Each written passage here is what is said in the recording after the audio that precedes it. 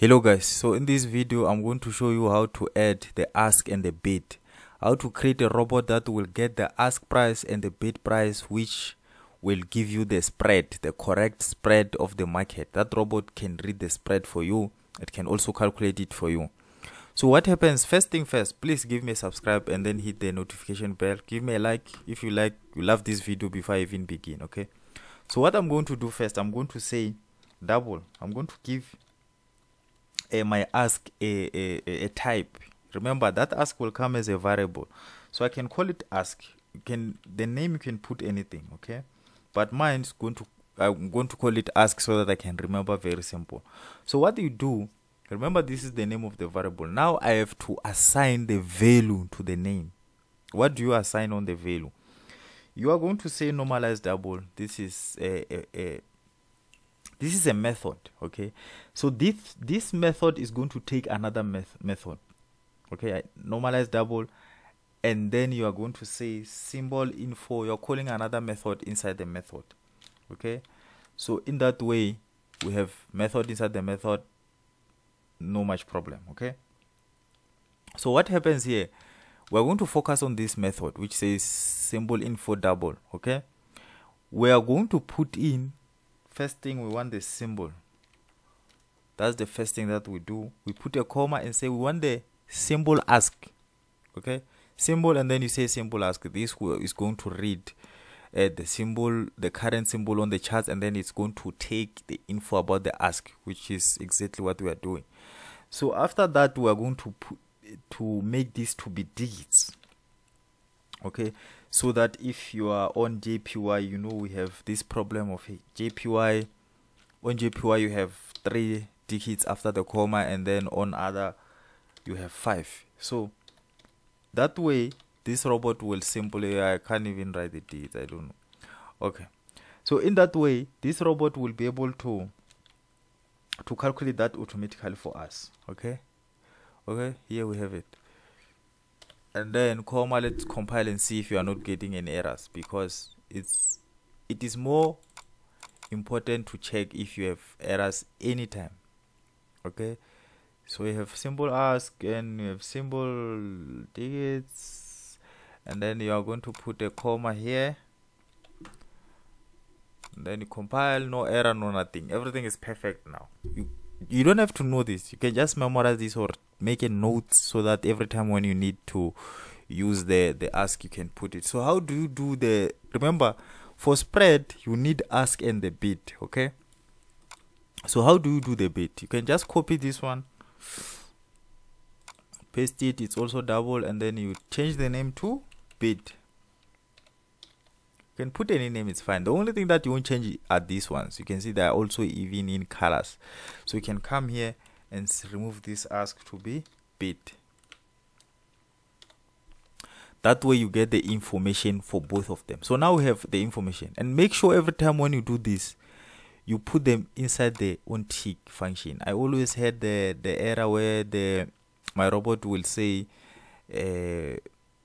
invalid stops.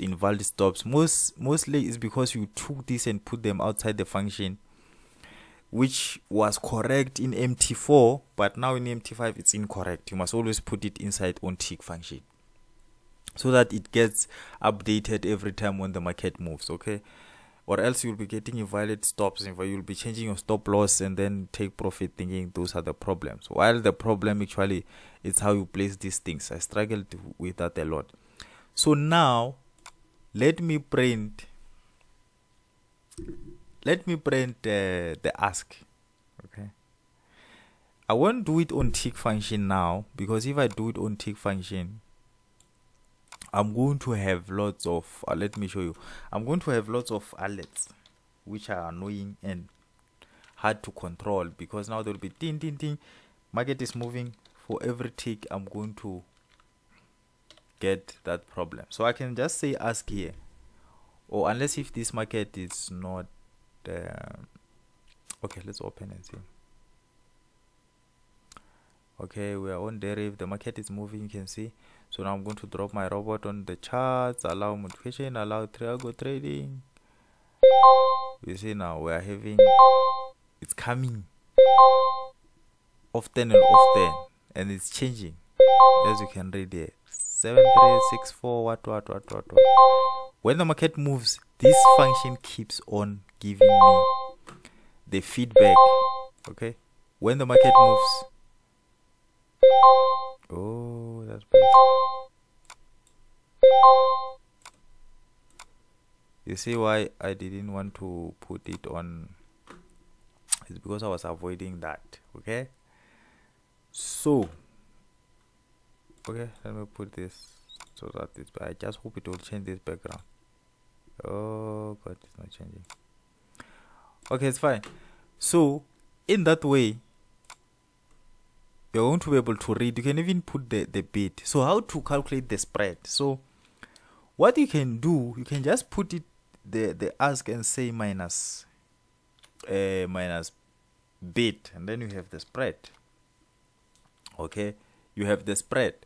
Or you can just put a different variable so that you can be able to assess this your spread every time you want it. So you can name it spread and then say it's ask minus bid. That's how you get the spread, or it's bid minus whatever. For me, I think it's the same thing. Unless if you are going to be calculating when the market is buying, all those things. So I can just come here and say print spread. This robot will be giving me the update about the spread for every tick. Okay,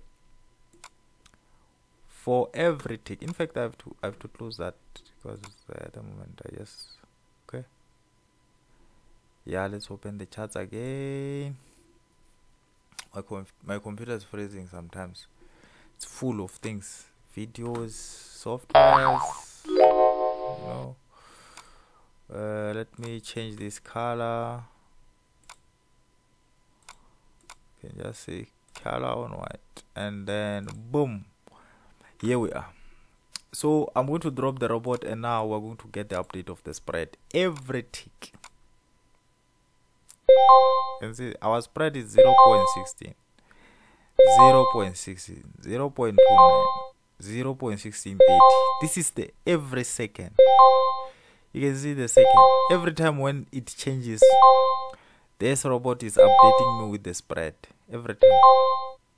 So I can use this spread to see if the spread is going up or the spread is going down, or the spread is, you can see the spread is mostly 1629. If you read very well, you see 1629, 1629, 1629. So yeah, you can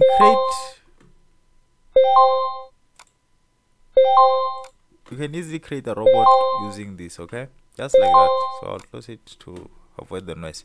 Yeah, then here is the spread. You can do a lot with this spread.